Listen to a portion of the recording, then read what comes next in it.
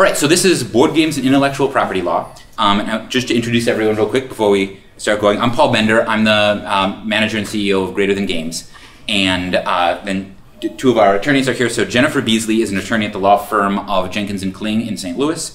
And she's Missouri, practicing corporate law in Missouri.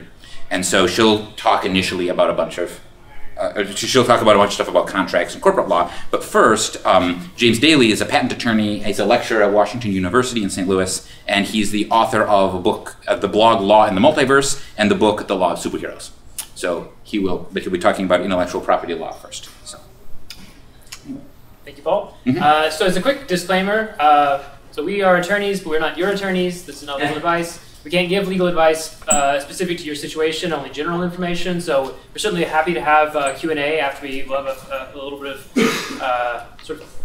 pre-written spiel to talk about some issues with intellectual property and board games. But after that, we'll open up to Q&A. Again, happy to answer that, but we can't give legal advice. In any event, I'm licensed in Missouri, and Jennifer's licensed in Missouri and Illinois, not Indiana, so we couldn't give you advice here even if we wanted to.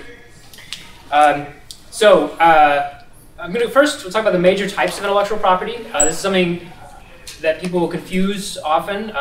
If you're familiar with this already, I apologize for being maybe a little remedial, but especially on the internet, you see people confusing aspects of different kinds of intellectual property pretty frequently. So we'll go over that. The major types of intellectual property are copyrights, patents, trademarks, trade secrets, and trade dress. And in this industry, copyright and trademark are probably the most important. You do see patents and trade secrets and trade dress sometimes, but they're not quite as common, whereas copyrights and trademarks, especially copyrights, are going to be pretty essential to pretty much all board games. And when I say board games, and when we talk about board games, we mean board games, card games, tabletop games, miniatures, the kind of pretty much everything you'd imagine here at Gen Con. But we use board game as a shorthand. So I don't mean to exclude the card game folks, certainly. Greater Than has plenty of card games. Or role-playing games or anything. Yeah. Not electronic games. Yeah, tabletop games. Yeah. To begin with, we'll talk about copyright. It's probably the single most important. And so what is copyright? Copyright includes the artistic aspects of a game, such as graphical art, flavored text, lore text, figure sculpts, audio and video elements, if those apply. It includes the instructional text as separate from the rules of the game itself. So the more flavor text elements, one way to think about this is if you think about a cooking blog, you might have this, invariably you have this long bit at the beginning talking about how this is their grandmother's recipe and the story of how they learned to make it as a child and all this stuff and a bunch of pictures, and then at the bottom they'll finally have the recipe. The actual just bare bones list of ingredients, straightforward list of steps, recipe is not really copyrightable. The stuff at the top, all that story and photos and that kind of stuff, that creative expression, that's copyrightable. And the same thing applies with a board game. Just the bare bones essentials of how to play a game is not really copyrightable. The copyright statute explicitly excludes instructions and rules and things like that. But the specific way that you have explained the rules, especially if it comes along with in-universe aspects or little stories about how the game was developed or whatever, then that could be potentially copyrighted. It also includes game characters, although generic stock characters are not protectable. So if you just have a really thin outline of a character, like this is the mustache-twirling villain, and that's about it. John Q. bad guy. That's probably not copyrightable. But if you have a fully fleshed out character, a Drizzt or many of Greater Than's characters, for example, have significant backstories and they have a biography. They have a list of fictional comic books they have appeared in, a list of actual comic books they've appeared in, that kind of thing. That tends to be more towards where the character itself is protectable. So those are things the copyright does include. What it doesn't include. It doesn't include the game title, short phrases, or slogans. It doesn't include, again, the rules of the game, at least in the most basic, purely instructional form. And it doesn't include any functional aspects of game components. This doesn't come up so much in board games, but if you invented a new kind of random number generator, so not dice or a spinner, but some new way to come up with random numbers. You couldn't copyright the actual way that works. That's more something that would be possibly the subject of a patent. That's what copyright does and doesn't include. How do you get it? Well, one of the neat things about copyright is that it's automatic. As soon as you have fixed whatever the work is, whether it's the picture or the text or what have you, as soon as it's fixed in a tangible medium of expression, piece of paper, file on a computer, photograph, you name it, then bam, copyrighted. That is a very low bar, but it's still a bar. For example, merely discussing an idea doesn't create a copyright. You got to at least write it down, send an email, something. You can't, if you're chatting with a fellow board game designer here at Gen Con, you hit on this really great idea, there's no protection yet. You gotta write it down. You don't have to register a copyright for the copyright to exist, although registration has benefits that have to do with being able to sue in federal courts and the kind of damages you can obtain. But you don't have to register a copyright for it to exist. Something you've probably heard a lot about is fair use. This is a nebulous concept that people bandy about a lot, that, oh no, it's okay that we can use this other thing that somebody else created because we're using it a little differently or something like that. In the board game context, most board games are commercial works. It's probably a lot better to use original content or content that's in the public domain rather than relying on fair use. Fair use is a defense, so you can still get sued for copyright infringement, and then the burden is on you to prove that your use was fair use. And when you're already staring down the barrel of six-figure statutory damages for copyright infringement, suddenly having to spend a lot, suddenly having to argue, oh no, it's fine, our use is defensible under the Copyright Act, that's a bit of a gamble, because if you lose 6 figures, how many of you, either you or your companies, could afford to take a 6-figure statutory damages hit and the end of that product?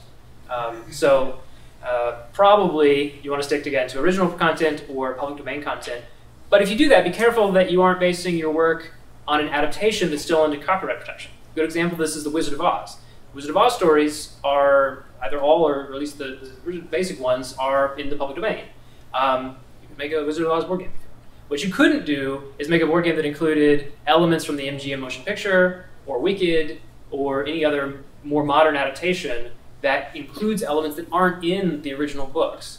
Anything that they added, those authors and creators added after the fact, is still subject to copyright and could land you in big trouble. So Wicked, for example, had to be very careful to be based on the original, not have some of those elements that only appeared in the MGM film. One of the problems with fair use is that it's a four-factor test. It's sort of mushy. The courts weigh the purpose and character of the work, whether it's whether, for example, it's commercial or non-commercial, the nature of the work, the amount and substantiality of the portion used in relation to copyrighted works as a whole. So, like, how much did you take from the original, and how much of your work does that make up? And the commercial impact. So, how much money did you take from the other person, basically? And again, a lot of that doesn't look so great for the board game case, because oftentimes the work is commercial. You probably quite possibly are taking either money directly from the other work, or at least foreclosing them selling their own board game adaptation. And so, but again, it's hard to predict what a court will do with those factors in any given case. Some courts weigh different factors a little more heavily than others, and it's really hard for an attorney to, if you ask them, hey, does this look like fair use to you? The attorney's going to say, it depends. Maybe. So again, it's just whether you want to gamble about that. So last thing I wanted to note was a recent copyright case involving a board game. How many of y'all have heard of the game Bang? It's a card game, like a spaghetti western card game. Yeah, okay, great. So it's a card game based on spaghetti westerns, and there was a company that made a clone of the game where they took all the Western elements and replaced it with medieval and ancient China. But other than that, exactly the same. Exactly the same rules, exactly the same number of characters with the same characteristics, the same special abilities, the whole thing. Total mechanical copy. The only thing that changed was the text. So the owners of Bang sued, alleging copyright infringement. The suit was filed in 2014 and concluded in 2016. It's only a it's only a trial court decision, so this isn't a big like Supreme Court precedent or something, so take this with a little grain of salt. It doesn't necessarily apply everywhere. The case went as I, as an attorney, would expect, which is that the court ultimately decided the character abilities in Bang were either generic stock abilities, they're just sort of like stock characters like the sheriff or the deputy. There's not really much there. Or they were just part of the rules of the game. The basic, like, you can, attack a character so many spaces away for so much damage kind of thing. And neither of which was protectable by copyright. The court summed up its decision as, copyright does not protect systems that set the stage for expression to occur. An example they made is to like basketball. Early on in the history of basketball, there were efforts to copyright the rules of basketball and say, not just anybody can sell a copy of the rules of basketball or play basketball games. You have to have had a license or something. And the court said no, because the rules of basketball are just simple rules. They say you can score a point by shooting the ball into the hoop from this part of the court. They don't say, there's no story there. There's no plot. There's no narrative. It doesn't say that anybody actually will try to do that. I mean, theoretically, you can do whatever you want in a game of basketball. You could pass the ball to the other team and lose on purpose if you want. You can play like the Harlem Globetrotters do. So the court said that there's not copyright expression there. Same thing with board games. The Bear rules, not protectable. This case kind of reinforces that. But if you have rules that have more of a plot, more of a narrative, more creativity, an example that I would give, and I'm not saying this is necessarily the case. They're not clients of mine, and who knows what a court would actually do. But if you've played Betrayal on the House on the Hill, there are scenarios that are outlined in the game that say these characters are trying to accomplish this character is trying to accomplish that. There's a betraying character, a traitor mechanic going on, and there's a little narrative, a little story about how you've awakened this particular ancient evil, and this is what you're trying to do. Those rules are. There's the creativity there, there's a little short story built into that, and it's laying out a plot. It's saying you'll try to actually accomplish these specific goals and within the larger rule set. That's probably more protectable. Somebody who wanted to copy that would probably have to come up with their own set of little vignettes, their own set of little stories. So that's where that line is, I think, somewhere around there.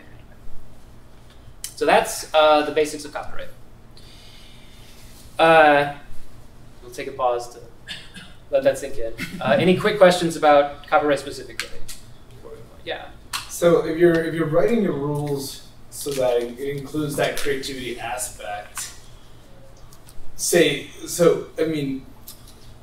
will parts of that document that are a little bit more bare bones not be copyrighted, but like the creativity parts around it be copyrighted? Or is it just like, this is a sheet of paper with rules and creativity, so the whole thing is copyrighted? So no, there's a sense of severability that you could have. Someone could create a document that was just, here's like, how many of y'all played Arkham Horror?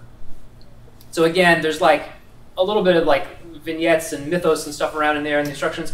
You probably also, if you played Arkham Horror successfully, you've probably found online the sort of abbreviated rules that are easy to follow, a rewritten manual.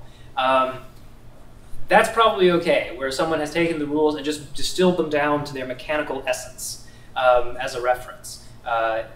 That's probably okay. What they couldn't do is include all that other creative stuff around. Which isn't to say you wouldn't register it. So he touched briefly on you don't have to register it, but you can. If you were registering it, you would register your full thing. It's just that what is actually being protected under the law is the creative expression, not the, if they sort of black line it down to move this one space. That's not what it's protecting. So if Bang had a more creative narrative, but somebody wanted to make like that version that's more medieval and Chinese, not country western, like, so would they still be able to do that as long as they didn't include any of the creativity, but just the bare bone mechanics? Yeah. So if you again, it's hard to say for certain. I don't want to take anyone to take this definite. Not least because it should be pointed out that copyright law is a federal statute that governs, and some treaties that govern copyright law, but there are regional differences where the various circuit courts have slight differences of opinion. So that's another little bit of treachery. If, for example, it wouldn't work for them to just replace all the Italian names or the Western names with Chinese names, just like you can't make a book called John Plummer and the Book of Hidden Truths, or the Chamber of Hidden Truths, the Chamber of Secrets, Harry Potter.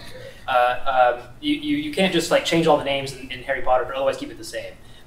You would have to come up with their own new plot lines that were appropriate to the Chinese setting. I mean, or inappropriate as how good they wrote it, but they'd have to come up with their own new stories. But the underlying basic mechanics could still be the same. And one thing to note about the Bang litigation is it's getting at exactly where that line is, but you'll note the case took 2 years because it survived a motion to dismiss. So the court initially found like, hey, this is a close enough call. We need to take a further look at it and go through discovery and that sort of thing. There was at least the possibility that the rules and characters could have been expressive enough to qualify it. In the end, it wasn't for the reasons that we discussed, but the court at least accepted there was a possibility. So, does that? Yeah, I mean, I think the more creativity you put into it, the least likely they'll want to copy it anyway. I think it was so easy, perhaps, because there wasn't that much depth there that they were like, yeah, okay, let's just put this in another thing and do it. And there's important reasons why you don't want it to be copyrightable to have these basic rules. Like, think how much of a problem it would be for you as board game designers if someone could copyright roll 2 dice and move that many spaces. Or, I mean, Monopoly's a terrible game, but you get the idea. So I think there was one more question, and then I'm going to move on to trademarks. Yeah. You said you don't have to register the copyright for it to exist. So could you give an example of like that and how it works? Like, is it just saying it's copyrighted, it's posted here? Yeah. So there's nothing magic you have to do. This outline that Jennifer and I have prepared for this talk is copyrighted. So hands off. But at the bottom it doesn't say copyright 2017 Jennifer Beasley, James Daly. It doesn't say anything like that. It doesn't need to. There are no requirements like that anymore. There used to be, but there aren't anymore. That was done away with to make copyright really streamlined and consistent across countries. So if you want to let somebody know, if you want to just sort of remind people, hey, this is not being distributed under an open gaming license, like we do claim some property in this, then sure, by all means, put copyright your company on there. But that's just sort of a polite signal so that people know, hey. The benefit the registration process consists of sending some money and a copy of the work in question to the Copyright Office. It takes a while, unless you pay several $100s for expedited processing. It takes 3 to 6 months. Yeah, 3 to 6 months. It takes quite some time, I think, typically for them to process it. I mean, it's a very straightforward process. They just have a long backlog. And you do have to register to do certain things like file an infringement suit against another company or an individual. And there are some benefits to registering earlier that are very specific to when you get into litigation and what the court is going to assume in your favor for the registered copyrights and statutory damages. But to have copyright protection, you don't have to register. Yeah. Okay. One last question, then we're going to move on to trademark. And if we have more copyright questions at the end, that's fine. I don't know if this is copyright or something else, but what if you had so you have cards and you use a red background and white lettering? So there's a bare minimum bar of creativity for copyright, and it's really, really low, but it's there. An example of something that isn't is just pure facts. So the phone book is a famous case. You may have noticed in the late 90s, early 2000s, but before the internet and cell phones kind of made this all pointless, there was an explosion of different Yellow Pages services. It wasn't just the one phone book from the phone company anymore. There's a bunch of people offering copies of the Yellow Pages. It's because there was a case that decided that the mere listings of stuff in the phone book was not copyrighted. There's not enough there. And so there's a little bar. And so that really minimal stuff, like just the basic layout and things like that, color choices, usually not enough. We'll talk about trade dress later, yeah, but probably not enough. But probably not enough for copyright. All right. So, trademarks. Just as I mentioned that the things like the title or character names and things like that may not necessarily be copyrightable, and you think, well, how can we protect that? The answer is a trademark. And a trademark is a word, phrase, symbol, design, or some combination of that that identifies and distinguishes the source of goods or services of one party from those of others. So brand names and logos used on goods and services. It's important to note that the point of a trademark is a little bit different than a lot of other intellectual property. The point of a trademark is not so much so that the trademark owner has this valuable property right. There's a consumer protection aspect. There's the aspect of, if I go buy Nestle brand water, I can look at that and see, it has the Nestle trademark on it. It's coming from the same place all the other Nestle brand water has come from. If I happen to like this brand of water, then great.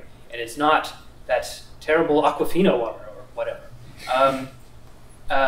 That's very different than the purpose of copyright, for example, which is to encourage people to create new works. Presumably, Nestle would still try to sell people water if they could. So that's an important difference, and that's going to shape a little bit about some of those particular rules with the trademarks. That's important to bear in mind. The service marks are the same as trademarks, except they are for services rather than goods. Most board game companies don't offer services. If you offered like an electronic, an internet version of your game where people could play online, then that might be more of a service, an online platform. But generally speaking, you're selling stuff, tangible stuff. Another big difference about trademarks versus other kinds of intellectual property, or at least compared to copyright, copyright is strictly federal. There's no state copyright. With trademarks, they're both state and federal trademarks. Federal trademarks are the more important of the two by a good margin, but the state marks do exist. So those are some things that it covers. What it doesn't cover. Trademarks are different than domain names. There's a whole special protection process for domain names called the Uniform Domain Name Dispute Resolution process. We're not going to get into that, but suffice to say that owning a trademark can be an important bit of evidence in a domain dispute, but it's a separate thing. Trademarks are also different than a registered business name. Just because you've registered a business name does not automatically give you a trademark in it, or vice versa. Jennifer can talk more about the business name issues. So how you get trademarks? Again, very different. Partly because of that consumer protection aspect, you don't get a federal trademark automatically. You have to submit an application for it. You have to register it. That's the big difference. That is the difference. If you've noticed, some products say, product name TM versus product name, that little R in the circle. TM just means we're using this as a trademark. We consider this a trademark, and that may have be important for various reasons. There's such a thing as a common law trademark, for example. The R means that it's a registered trademark. It has actually been registered with the Federal Trademark Office, or at least that's what it's supposed to mean. Sometimes people use it inappropriately. That's what it's supposed to mean. Registering for a trademark costs a few $100. It takes a few months, about 3 to 4 months if everything goes smoothly. It could take like a year if it's complicated, like if your mark is too similar to one that already exists and you have to convince the office that no, it's really okay for some reason. And another big difference with a trademark is that with a copyright, you can create your game and then just sit on it for a year or two, and then finally you release it because maybe you were waiting for the to find funding or to quit your day job or whatever. And it's still copyrighted that whole time, all the way back to when you created it. With the trademark, you have to be for a federal trademark, you have to be using the mark. You have to actually be selling products with that mark on it in order to register it. Very important thing. How many of y'all either use or are considering using Kickstarter? That's the funny part. So a lot of a Kickstarter campaign is not considered use in commerce. You need actual wholesale or retail availability. So you can't say, all right, here's my board game title. I'm going to submit that to the trademark office to register it, and they say, when did you start using it? Oh, our Kickstarter campaign started 2 months ago. They're going to say that's not good enough. Your product's not actually for sale because, as we all know, Kickstarter is not a store, and those aren't people aren't buying stuff. They're just pledging their support for the project, etc. But even if a mark isn't in use yet, you can still submit an application. It's just sort of a placeholder. And then you can say, we have a good faith intent to use this mark later on, and then later, when you do have to start using it, you can convert it to a full-blown application, and then you sort of like save your place in line. It's just a little more expensive for having done it that way. So that's the basics of how you get at least a federal trademark. There's other rules for state marks and common law marks, but federal trademarks are the most important, so we won't go into detail there. Yeah. And no, my question was, so you do your Kickstarter, you're successful, you start selling, and you immediately then switch over and start selling on Amazon.com. That would work. Yeah. So those sales are fine. Yeah, those are real sales. And it doesn't have to be online, if once you have the physical product. Yeah, it has to be more than just like 1 or 2 copies you printed off at home and like gave to a playtester or sold to your brother-in-law or something like that. It has to be like a bona fide use in commerce. You have to be, there's no magic number there either, but they do have some sort of threshold. No, you don't have to like send sales numbers to the trademark office or anything. It's just that if there was litigation later, they could say, well, you weren't really selling it when you said you were, and that's a problem. So it's a good rule of thumb, wait till you have normal retail availability. Yeah. So will you be covering trademark classes and where we fall? Yeah, I can talk about that. So when you register for a trademark, you have to specify what class of goods or services that your mark is for.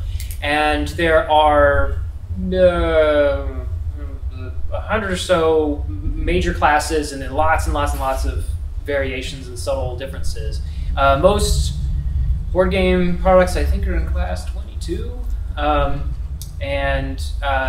There's 2 important things to bear in mind for this. One, when you register a mark, it's for that class.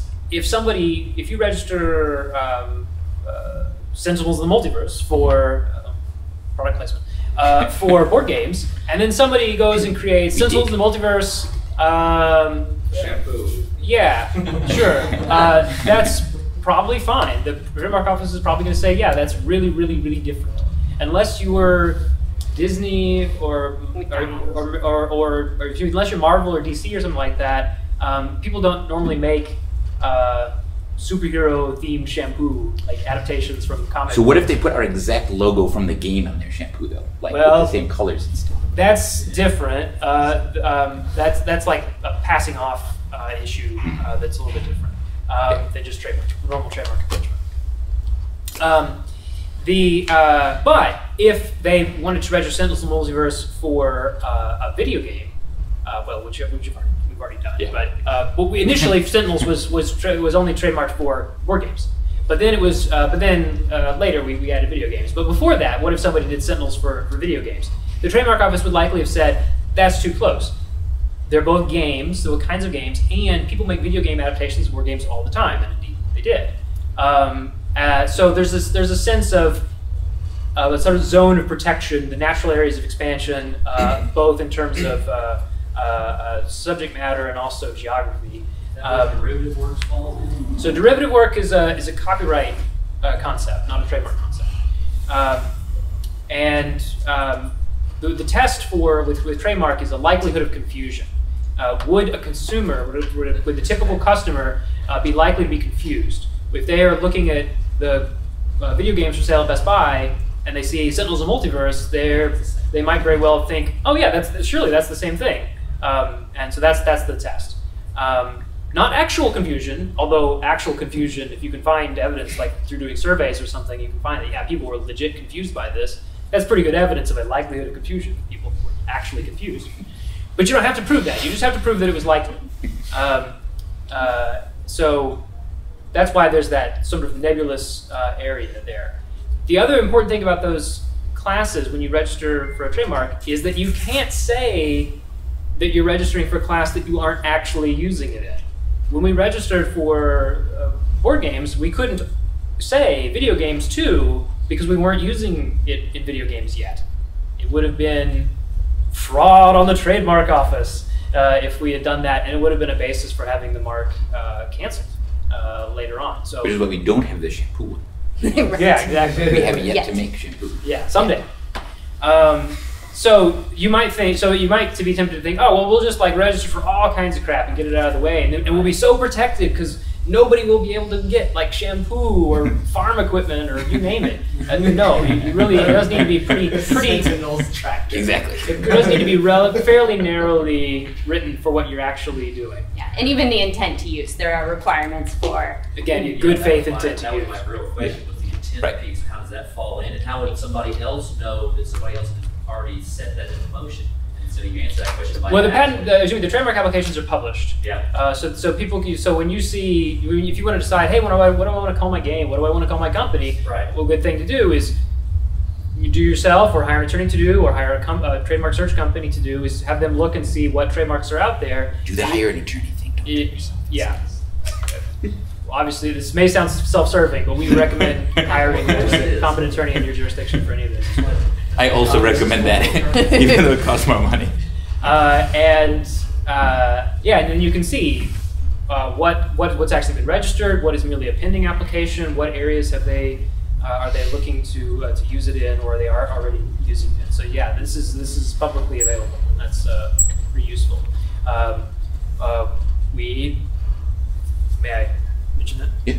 We Greater Than had an instance recently where a video game company had used the word multiverse in their name, and they tried to register a trademark for it. They had not hired an attorney. They had not apparently done a search for the word multiverse. And the trademark office said, no, you make video games. Sentinels the Multiverse already exists for video games and board games, and that's the likelihood of confusion. And then they hired an attorney and contacted us to ask, hey, can you let us use that name anyway? And they said, no, probably not. Because like for me, it's super valuable that when you go to the App Store and you type in multiverse, then just our stuff shows up. Like that's really great, right? And it helps like distinguish what it is, right? So yeah.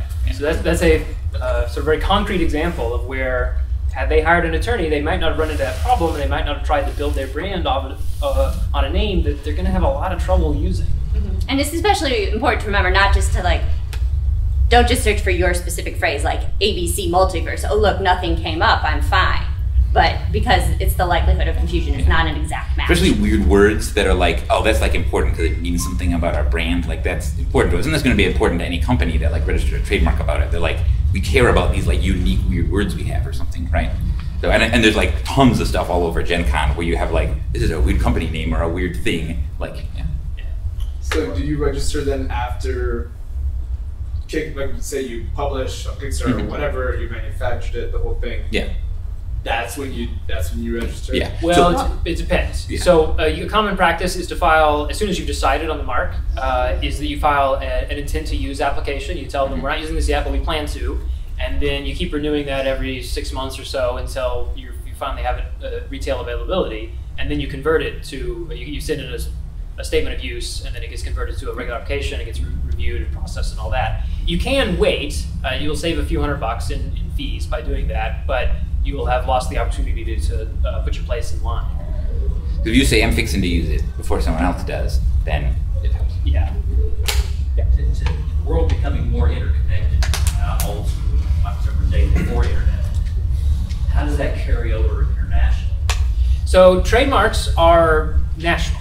If you want to, you have a trademark, a protected trademark in Europe, Japan, Australia, Canada, etc., then you need to register in those places separately.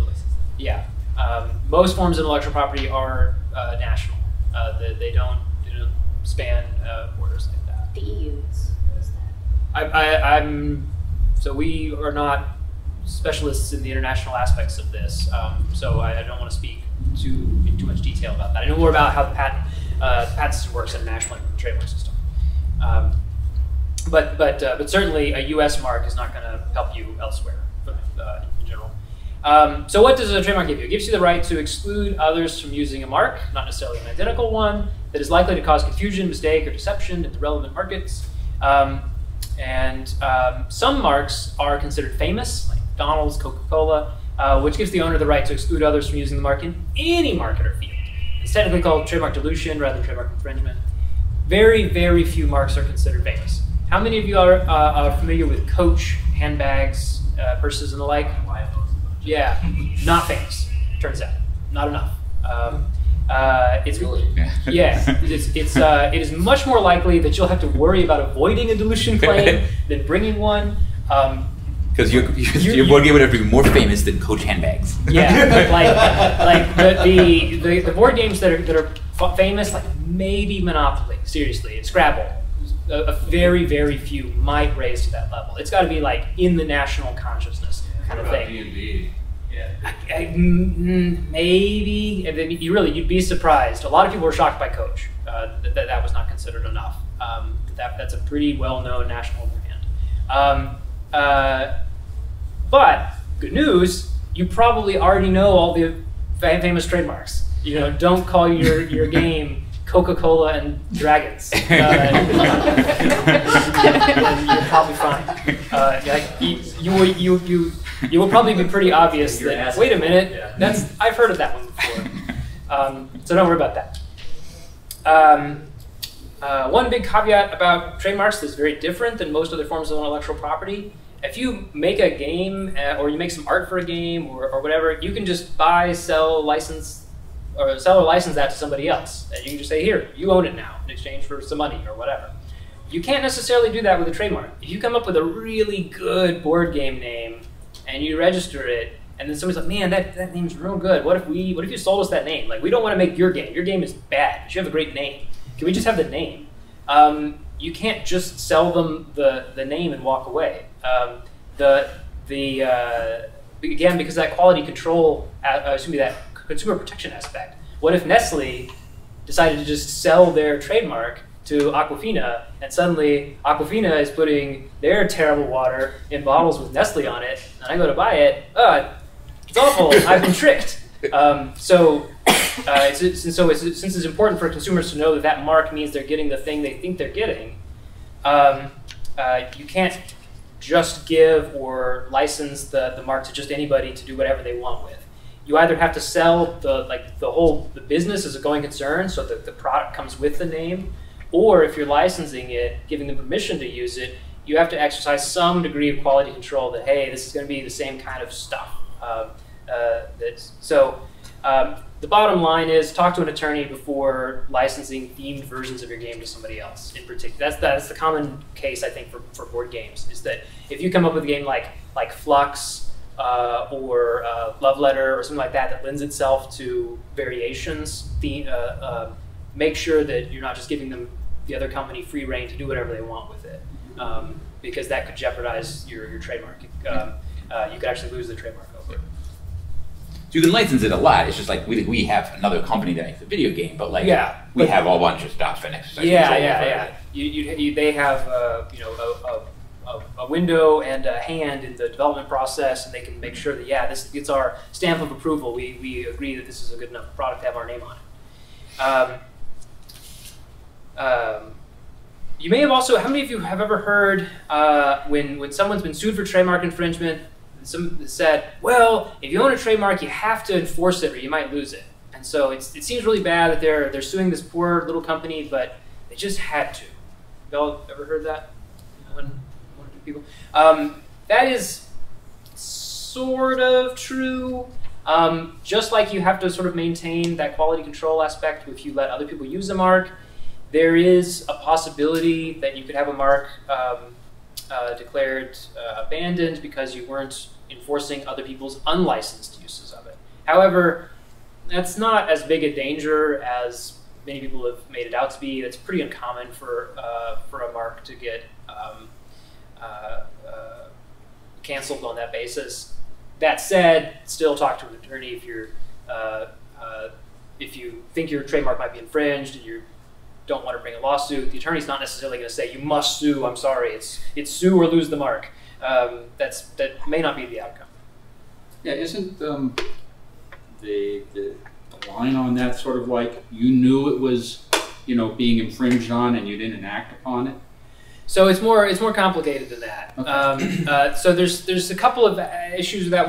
There's one issue is the abandonment, the sort of, and that's more about, it's really more about like a pattern of really just not caring about anybody using the mark. Like really a bunch of people flagrantly selling stuff with your name on it and not caring, or with the same name. And there's also the issue of waiver, that if you know somebody's using your mark and you don't sue them and a long time goes by and then you suddenly decide that you care several years later and then you sue them, they may be able to argue like, well, you've known for years and haven't done anything. It would be unfair to let you sue now. And there's a lot of special rules about that. We don't want to go into that in detail, but the bottom line is if you think somebody's using your mark, don't be afraid to talk to an attorney about it. It may not, the answer might not just be, you have no choice but to engage in multi-year $100,000 litigation. Like, it may not be that bad. It's just a letter with a intent that you guys can't be doing that. Well, it depends on whether or not they actually stop. They could take your cease and desist and throw it in the trash. Right. But yeah, there are certainly options for suing, or even not. So that's the overview of trademarks. Any quick questions about those? Yeah. So, like, say you start your board game design company, and it has like your original board game design company name, and you have originalboardgamedesigncompany.com, and you have on there, okay, original board game design company TM, like, and you're intending to publish a game. You have no idea whether it's going to take 2 or 3 years after the playtesting and everything. Then sure, I can reserve my spot, but it can be kind of pricey every 6 months to try to do that. And perhaps there's a limit on the number of times you can. Right, and so perhaps you don't have the working capital, or that's right. The 2 years might be up before. So my question is, how protected are you if you have? So patent pending is that's the concept of a pending thing. No, that's a patent. I'm just saying if you have on your website like my company name TM. Yeah, so that's where you get into common law trademarks, and in fact, the fact that someone's using a mark, even though it's not registered, a federally registered trademark, can still prevent somebody else from registering that mark later. The Federal Trademark Register is not the only place that the Trademark Office looks when they are deciding whether or not it's okay to register a mark. They may say, well, this other company's been around for years, they're calling their product the same thing, or the company's called the same thing, or likelihood of confusion, and so you can't register a mark on that. Even though they don't have a registered mark either, the fact that they were this junior user can be sufficient. Now, then you can end up with like complicated rules where they've been using it forever, but only in this one little part of the country and in this sort of narrow way, and then you can create agreements with them that say we'll never sell in like Seattle, but we'll sell everywhere else in the country, and you can keep your little Seattle market. So trademarks can be flexible in that way. But the point is to avoid that confusion, so that people know that, hey, if I'm in Seattle and I go to this board game store that has the same name, I know that's the same trusty Seattle board game shop, and in the rest of the country it's this other thing. So trademarks can have some flexibility there, but that takes work to accomplish, and sometimes it may be easier to just come up with a new name, especially in the early stages. I was going to say registered is best, and if it's not registered, the more you use it in commerce and the more places it is. Yeah, because as you're trying to Yeah, it's a business brand, decision. You have your Instagram and your Twitter and your Facebook page and your Google Plus. I mean, your name's everywhere, but it's not registered. You don't have a thing. Well, and something to bear in mind is that you can be using the name everywhere, but if you're not selling any products that actually have the net name on it, then it's not really using it in commerce from the trademark office's point of view. So that is something else to bear in mind. Products in that class, right? Well, yeah, at least. It can't be like a company's merchandise T-shirt either. It has to be. Yeah, so there's a whole thing about ancillary marketing stuff, like pins and T-shirts and whatever. So that's another complication and wrinkle. Would that help you protect it if I wanted to make just mugs for the company and be like, well, that's my logo and my name on that mug. It's not in the class of the board game, but I'm still selling them. I still have a. So it wouldn't help you register a board game mark. No, but it might help you protect you. Maybe. It's complicated. Maybe. I mean, it might. One thing it would do is it would give public notice of that mark so that if somebody was very conscientious, they would look it up, and then if they had a similar mark, your name popped up on a trademark search when they were doing due diligence, and then they looked into your company, and then that might dissuade them from, going ahead and using that name. But they could also make the business decision like, that they're not filed in the board game. We're going to go ahead and try for it anyway. So let's move on to patents. So this is my thing. Oh, okay. TM is just the common law, and R means it's actually registered, right? Again, that's how it's meant to be used. Sometimes people use R even when it hasn't been registered yet because they don't understand that's what it's for. But yeah, that's how it's supposed to be used. So again, you could just put TM when you start selling while you're waiting to be registered to kind of indicate. Yeah. It could be like trademark pending. Sort of. And this is. Patent pending means you've actually filed a patent application and you have good faith reasons to think that it will be granted. Whereas putting TM on something, you could do that for 100 years and want to return it to a registered trademark, you have to actually send in that application. So it's a little different, but it would again help signal to other people, I'm using this as a trademark. Think twice before you decide that you want to choose that for yourself, if for no other reason than in the public consciousness, people already associate this name with my brand. Do you really want to sort of start 10 feet behind in the market, trying to convince people that no, it means our product? So patents aren't super important in the board game context. We're going to talk about one recent big exception that I think is just kind of an interesting story. But real quick recap of patents. Patents are there's two kinds of patents, utility patents and design patents. When you think about patents, you probably think about utility patents. Utility patents cover new, useful, that's the utility part, non-obvious inventions for a limited lifetime, 20 years from filing date. And they grant you the right to exclude others from making, using, selling, offering to sell, or importing anything that uses the invention. Applying for a patent takes like 1 to 3 years, costs several $1,000s to several tens of thousands of dollars, depending on the complexity of the invention and how much arguing you have to do with the patent office and how expensive an attorney you hire. Like other kinds of intellectual property, patents are national, so if you want it in another country, that costs more money, including possibly translators, and the costs get out of hand really, really fast, which is why it's not very common in the board game context. Importantly, a patent only grants that right to exclude others. That's one of the main reasons I'm going to mention this. You don't need a patent in order to do something. You can right now you can do anything. You can make any invention you want, even a patented one. You might get sued for it, but you could do that. And you can certainly do. So a patent doesn't give you the right to do the invention. It gives you the right to exclude other people from doing the invention. So don't think that if you come up with some neat little board game mechanical device or something like that, oh no, we have to patent it before we can sell it. Like, no, you could just sell it. It's fine.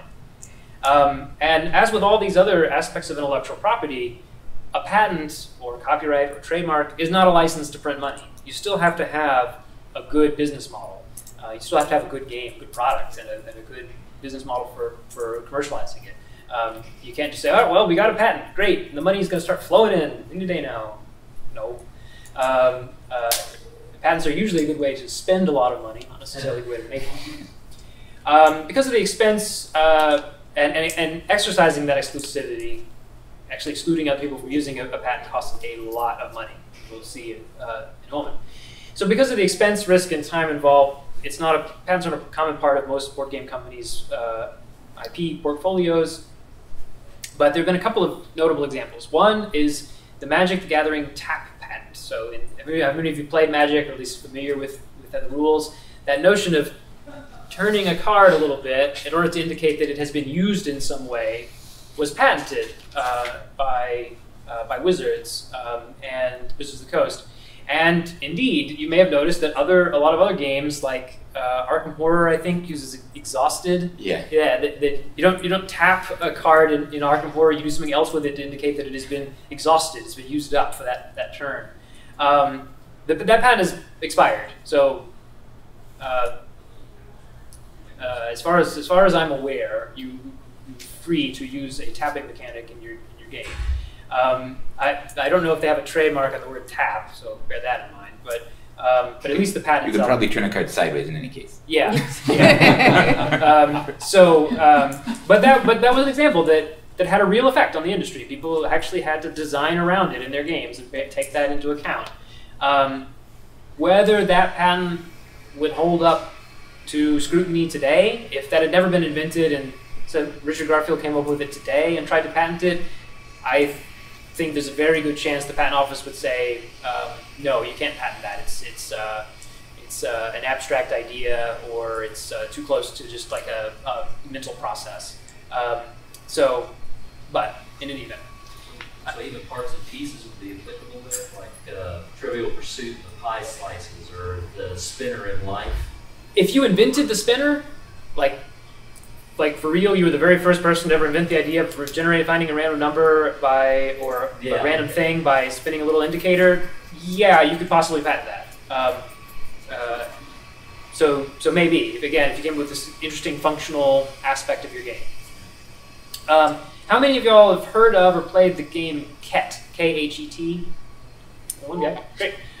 So I've not played it myself, but my understanding is it's a board game vaguely like chess, and you got pieces in a space, and there's lasers, and the pieces have little reflective things on them, and some sensors, and so it's a little more complicated than most games from a technological point of view. But some people invented that, and they patented it. The patent was granted in 2007, and another company came up with a game that they called Laser Battle that was pretty much a straight ripoff of Ket. And so Ket filed for a patent infringement suit. It said, your game infringes our patent that was basically on a board game that uses these lasers and sensors and reflection and stuff to accomplish something in the game. And 10 years later, after 10 years of litigation that included a brief trip to the Supreme Court, the patent was found valid and infringed. The defendants were to pay $1.4 million in damages, plus another $2.8 million in extra damages because the infringement was willful, plus $2 million in attorney's fees, again because the infringement was willful, which means they totally knew about the patent and they did it anyway. And the case was still not fully resolved as of April. It was being argued whether the defendants had to pay another $800,000 in attorney's fees, the attorney's fees for the appeal. And so that sounds pretty impressive, right? They're getting $4.2 million in damages, plus their attorney's fees paid for. That sounds pretty great, right? I mean, how many of your companies would like to get $4.2 million? Except that they had to spend $2.8 million in attorney's fees over 10 years to get it. And that's not unusual in patent litigation. If there's $1 to $10 million at stake in litigation, which there was in this case, then spending a couple $1 million in attorney's fees is about right. So how many of you or your companies could afford to spend $280,000 a year for a decade chasing a court case? Anybody here? I wish I could do that. I would just retire. I would just keep my $2.8 million. And there was no guarantee they were going to win.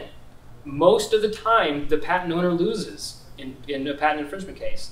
So they could have spent $2.8 million. They could have spent 10 years and ended up with nothing but a $2.8 million bill from their law firm. How many of you now? There's the real question: how many of your companies could afford to just throw $2.8 million away and have nothing for it except a company ripping you off. So it's a very interesting case because it turned out so well for that company, and kudos to them. But that's why most board game companies decide not to even worry. Yeah, not to even bother. Not to spend tens of thousands of dollars to get a patent, and then just for the chance to spend $2.8 million over 10 years to maybe not get something. Like, yeah. Oh my god. These are recoverable for trademarks and copyrights? Sometimes. So there's a general rule, not in trademark. I believe you generally have to prove that the case was exceptional in again, like a willful infringement kind of thing in the trademark case. In the copyright case, it's a little easier to get your attorney's fees, but still by no means guaranteed. And then the other issue is that, great, the other's like $2.8 million in attorney's fees. Yeah, but what if the other side didn't have the money? So when you start tossing or the $4.2 million in damages for that matter, it's all well and good to have a court say they owe you millions of dollars, and then they say, well, we declare bankruptcy, you got us, and you're going to get like whatever's in the till, and we'll sell like the warehouse and stuff, and maybe you get a fraction of that. If in this case they were lucky, because who they were really suing was not the company that made Laser Battle. Who they were really suing was Barnes and Noble and Target and so forth, all the big companies that were selling it, because. If you remember what I said earlier about what a patent gets you, it gives you the right to exclude others from, among other things, selling the invention. So they got all the distributors. Yeah, at least well, not necessarily the distributors, the end retailers. Now, in all likelihood, a retailer like Amazon or Target or whatever is not going to be so stupid as to not have an indemnification agreement where they would say, if we get sued for patent infringement because of selling your product, you have to pay us. So it ultimately. But the thing is that that's Amazon's problem. That's Target's problem to get that money from the maker of the game. They are still going to have to pay up to the patent owner, but they may be able to recover from the game company. So likely, in all likelihood, that company will probably actually get its money. But that's an unusual case. If your game was just being sold, or if the infringing game was just being sold by hobbyist game stores and not by a big retailer, how many mom and pop game stores do you think have got $4.2 million laying around to pay you? Not very many. The other thing about attorney's fees to remember is that, one, in most of these cases for IP, you're advancing your attorney's fees as they're incurred. So you get the award at the end, maybe, but you've already paid that money out. The other thing to remember, too, is that the vast majority of these cases are going to settle. And most settlement agreements provide that each side pays their own attorney's fees. Yeah. Now, you can take that into account with your settlement amount, but... Yeah, when we say the majority, we mean like 95% plus. It's really common that a case settles with no decision on the merits by a court. Yeah. So in that case, where it was these big box retailers selling the game, how its damages just like spread across them and the creator of this game, or what? There's a whole business of calculating patent damages that's complicated. There's a couple of different ways to do it.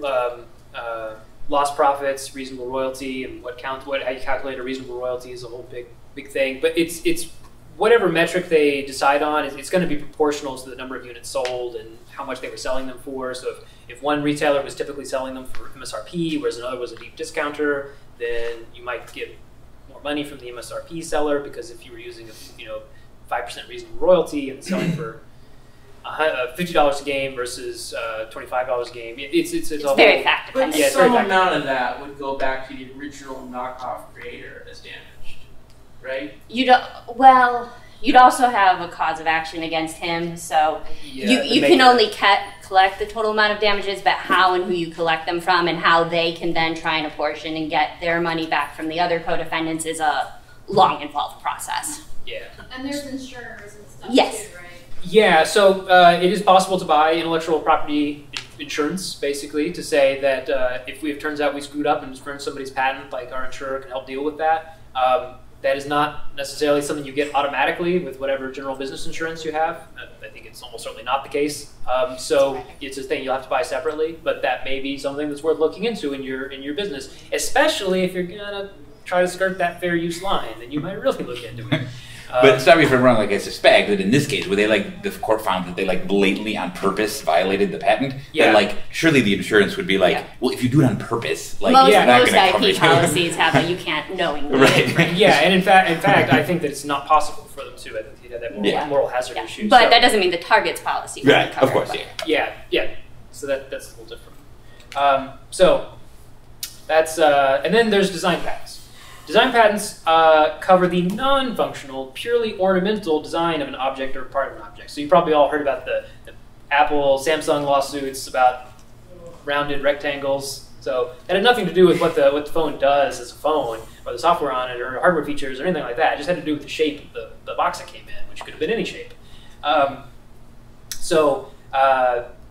In some ways, utility patents and design patents are totally different, and they cover completely different kinds of subject matter.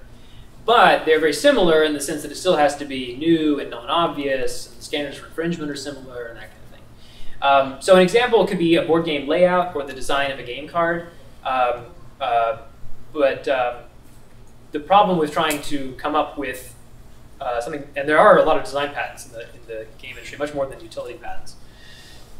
The problem with trying to get a design patent in the board game industry is that, again, it has to be new and non-obvious, and there's a lot of prior art in the board game industry. It's pretty difficult to come up with a design for a playing card that is, a truly new design and not just a slightly obvious tweak of an old one. If you think about the design of a Magic the Gathering card, how many games, both trading card games and non-trading card games, have cards that are basically a Magic the Gathering layout. You've got how much it costs to get it in one corner. You've got its basic attributes in another. You've got a picture, some flavor text.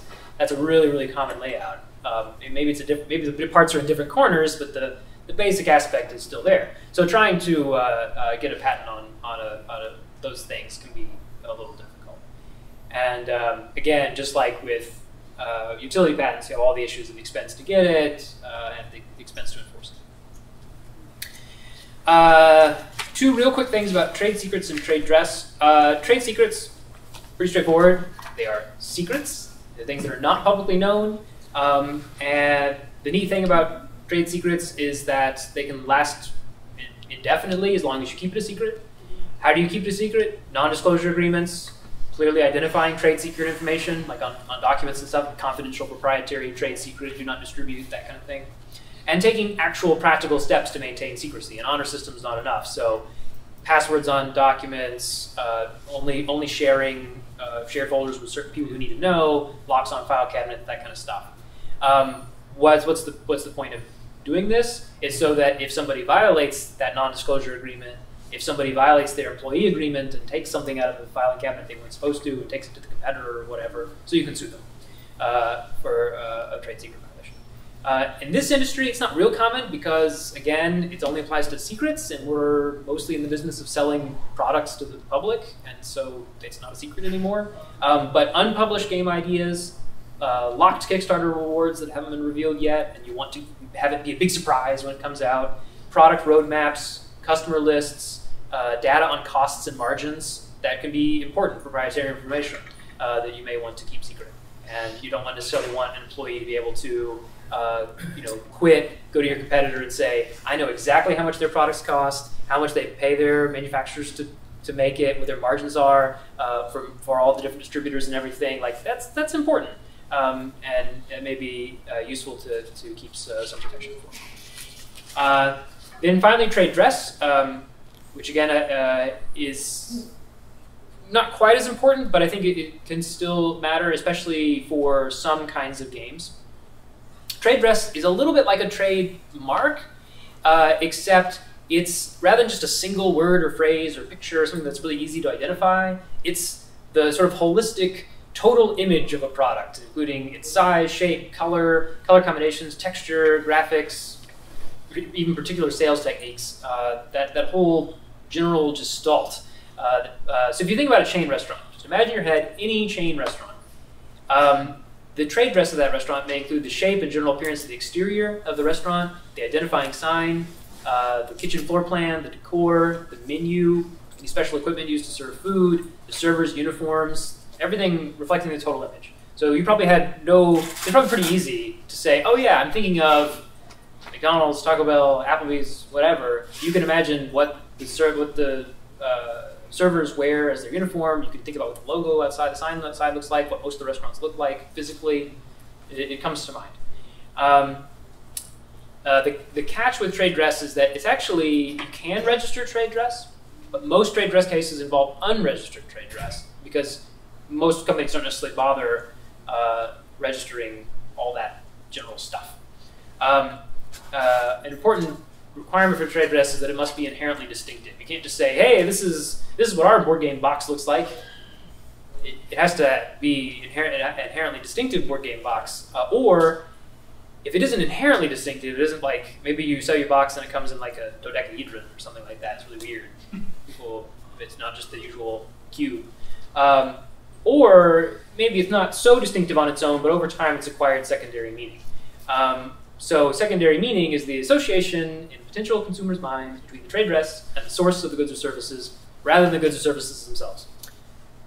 In case you didn't follow that, which I totally understand, imagine that if you see a coffee cup that's got some green writing and some kind of green little green picture on it, it's looking at that and thinking, Starbucks cup, and not just thinking it's a cup of coffee.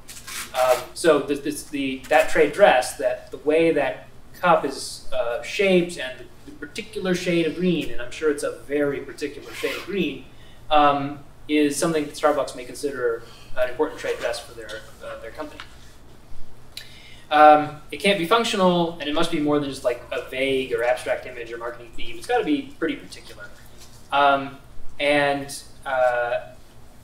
Again, you can sue for trade dress infringement in federal court or also in state court, but it's much less common. Notable case. How many of them are familiar with BattleTech or MechWarrior or anything like that stuff? FASA. So there was a case way back in the 90s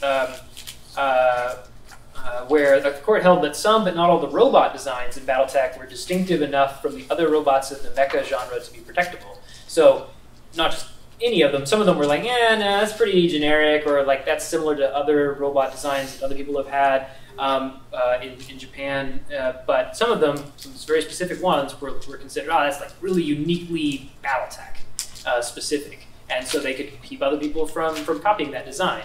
Not at the level of a copyright protection, but at a more general level of like just the general look and feel of that robot. Any trade dress questions? It's not so common. I think that. Copyright and trademark are, again, to recap, going to tend to be the most important, but I think it's useful to lay out the whole universe. What was the one before trade dress? Trade secrets. Trade secrets. Do either of those need to be registered? No, in fact, there's no way to. There's no real way to register trade secrets. That's kind of the thing. They're secret. Although sometimes when you like register for a patent, or apply for a patent.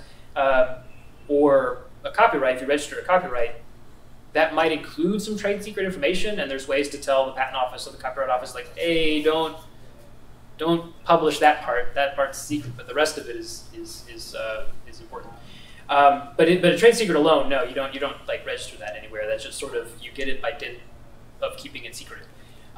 Trade dress can be registered with the trademark office, and in fact, there's like colors and even like sounds, like the sound of a Harley engine, are things that people have considered protectable trade dress. But in most cases, people actually don't register trade dress. You don't have to have it registered to sue. It's very, very different than trademarks. If you want to sue in federal court for trademark infringement, you have to have registered your trademark. You want to sue for copyright infringement, you have to have registered your copyright. If you want to sue for patent infringement, obviously you have to have a patent. You have to apply for and receive the patent. But for trade dress, it's the other way around. You don't have to register first. You can just sue and say, we believe our trade dress is either inherently distinctive or it's acquired secondary meaning, and sue them. You don't hear about trade dress as much in the United States. It works very, very differently depending on what country you're talking about, and it's not one of the strongest IP protections in the US. This one first. For trade secrets, would you put that in like a partner operating agreement or something like that? This is the part specifically for us. We will touch on that in just a second. Yeah. One more question. So the trade dress, I had asked a question about like just a car with text on one side, text on the other. It's red and white, or red and white on one side. It's white and black on the other side. So that's where the inherently distinctive or secondary meaning comes in. If you come up with a design that, man, that is really uniquely your thing. Like maybe it's not a rectangle, maybe it's some really unusual shape that people. No, just a regular. I'm just just a color. Sure. Well, then in that case, you probably go to has it acquired secondary meaning? Has it become a popular enough game, or at least a well-known enough game that the market in general, the potential consumers will look at that and say, yeah, like I know, I recognize that kind of card. Like, they're not a client. I'm not saying this is necessarily the case, but if you think about the Cards Against Humanity cards, I think they would at least have a plausible argument for trade dress protection in their card design. That even though it's very, very simple, the fact that it is so simple and stark and has that like the black cards, the white cards, and so forth, they might have an argument there. Now, they're actually pretty cool with people ripping them off, so I don't know if they bother. They use their font. They actually have a warning on their website. Ah, okay. But it's like a font and certain word style, basically the stylization of the words. Ah, okay. And how The they've done font it. is It's very Arial. specific, and they have a list on their website about it.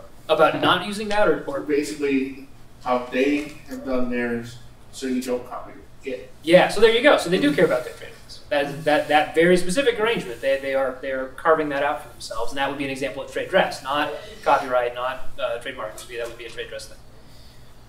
All right. Yeah. Now we're going to go on to sort of the corporate law side of IP protection. A lot of times, especially when you're in a startup, you'll go ahead and you'll spend money to register a trademark or everything, but you don't necessarily have all of your ducks in a row. So there are sort of two important reasons why you're going to consider, corporate organization, and keeping that in mind when you're talking about all of these IP protections. One is from an infringement basis. You want to do your due diligence so that you don't have to worry about being sued for infringement. So when you're thinking of a name, before you start branding, before you do everything, we talked about potentially hiring an attorney. There are other third-party companies that aren't attorneys, but at a very minimum, search the PTO, do a Google search, see if there's anything at all similar that you're worried about. Because when you get that cease and desist letter and you're a startup, that's very nerve-wracking. Even if the company decides to play nice and they even say, we're not going to sue you for damages, rebranding can be expensive, especially depending on how far down the line you are. If you already sent that giant order to China, that's a problem. The other reason that it's important to remember all of your corporate considerations is so that you're able to realize the value of your IP. It's all well and good to pay the PTO a whole bunch of money to get your trademarks, but if they're not if the entity doesn't own them and you end up filing suit and don't have rights, like it'll come out in discovery and your company's not going to have what you think it has. Or if you go to sell your company later, the buyer is going to want to make sure that it's actually the entity whose assets is buying owns all of the assets. So it's very important. From a basic standpoint for corporate registration, the first step is you register with the state. There's various types of corporate entities. Limited liability companies are very common. Corporations as well, less common. Limited partnerships, even less common than that. And an attorney can advise you on which of those is important. But one thing to keep in mind when you register with the Secretary of State, as long as there's not another business in that state, they're probably going to issue that name. That doesn't mean that it's not infringing, though. So don't take the, hey, I registered my business as a way that means, oh, I'm okay in the future. It just means somebody doesn't have literally that exact name. Mm-hmm. In that particular state. The other important thing to remember when you're doing all this is calendar your deadlines for filing, especially when you're talking about trademarks and registering an intent to use. Make sure you calendar those every 6 months and that everyone knows about them.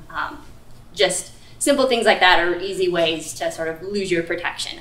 The other thing to keep in mind is when you're forming your company, do you already have anything that you've already created? You're going to want to assign that into the company. Similarly, if you've registered a trademark already in your individual name, you have to go ahead and file an assignment with the PTO to get it into the name of the entity. Ultimately, so that you're protected from a liability standpoint, you want all of the assets to be held by the entity name. The thing is, if the IP is not owned by the corporate entity, you need to make sure, one, we just talked about assignment, or two, make sure you have a license for it. In general, if it's something that you've created and it's your company, you want the company to own it. But if you're producing someone else's game or something, you're gonna have a license for that and they'll probably still own it. Contracts, when you're making contracts, so let's say you have a board game and you're not an artist, you want to hire an artist. Make sure you contract in the name of the company. If you have more than one company, make sure that the company name you're using goes, for the contract, goes with the same company that's going to be producing that game.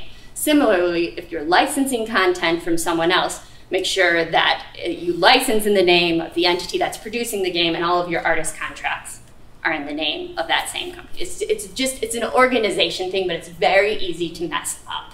And it's harder to go back and fix than it is to do it right in the first place. And a lot of these things, like calendaring deadlines, making sure that the right names are the right forms and all that kind of stuff, that's the sort of thing, it's one of the reasons that you hire an attorney, just to understand all that and keep track of all that. The other important thing when you're doing agreements is, with IP protection, is there's different rules for ownership of IP at the time of creation. And so you have to be careful in how you're structuring your agreements, both with employees and with independent contractors. Independent contractors are like the freelancers you hire who don't work as an employee for you. They use your own materials and they have a deliverable, like artwork for a particular board game. So trade secrets we touched on. This needs a non-disclosure and confidentiality agreement, an obligation to keep secret. That can be in your employment agreement. It can be in as to the owners of the company. If you have multiple owners, it can also be in your operating agreement if it's an LLC, in your bylaws or shareholders agreement if it's a corporation. You're also going to want to include it in all of your independent contractor agreements. For the most part, the easiest way to avoid trade secret disclosure is to keep the people who you're disclosing it to at the bare minimum. But that being said, if you have an artist who's doing a board game cover design for you, they're probably going to have, the name of the game, and they're going to know sort of in general the schedule because they'll know their deliverable schedule, so they know about when you're releasing it, that sort of thing. So even things that you might not think of, if you might want to keep it confidential, it's easiest just to have the agreement in there. Copyright and patents also create ownership issues.